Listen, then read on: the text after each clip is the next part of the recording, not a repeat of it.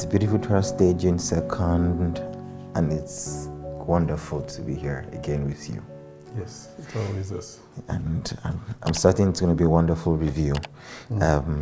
Father, we say thank you for today. We appreciate you for another opportunity to do this. We ask, Lord, that you teach us yourself in Jesus' name. Open our hearts to understand deeply and help us to work on it, become it, practice it, let it be our lifestyle. For in Jesus' name we have prayed. Amen. So today, the topic for today is love protects.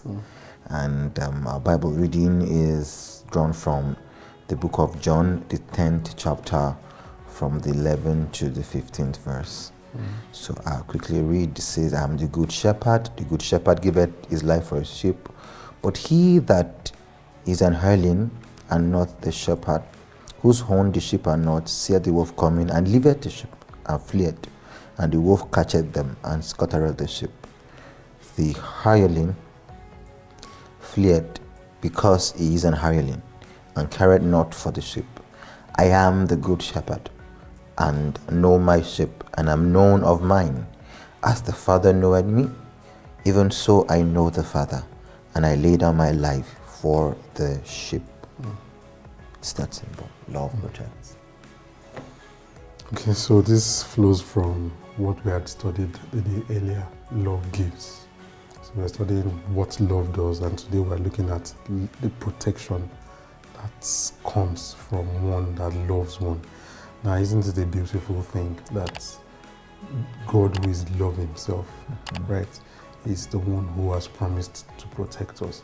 He's the one who has promised that he will give everything. He will give everything for our sake. It's so comforting, you know. And I just draw this straight into a story that our Father in the Lord shared in the devotional today.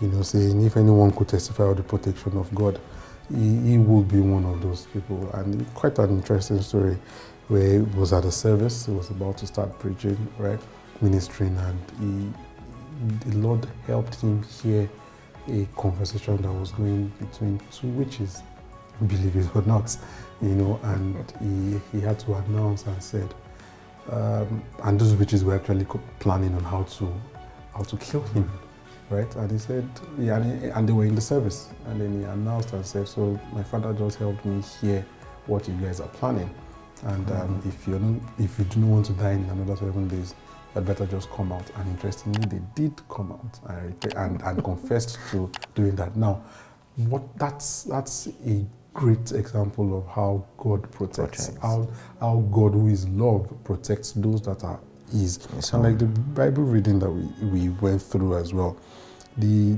good shepherd would lay his life for his sheep, right? Just as even Christ has actually laid his life for our sake, that we may be saved.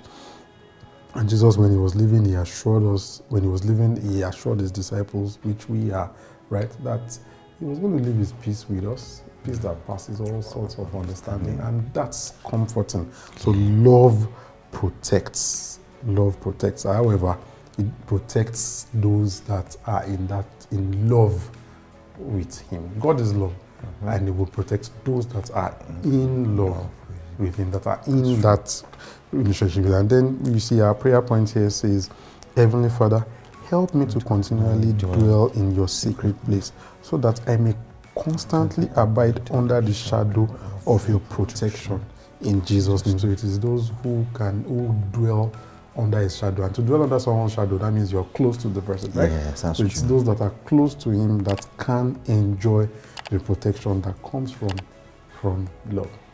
That's true. That's very true.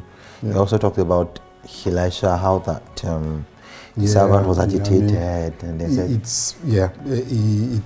if the Lord opens our eyes to see the quantum of support, the quantum of protection he has around us that are his children, just as he did in this story you had mentioned, we would even be more confident of how he really has our back.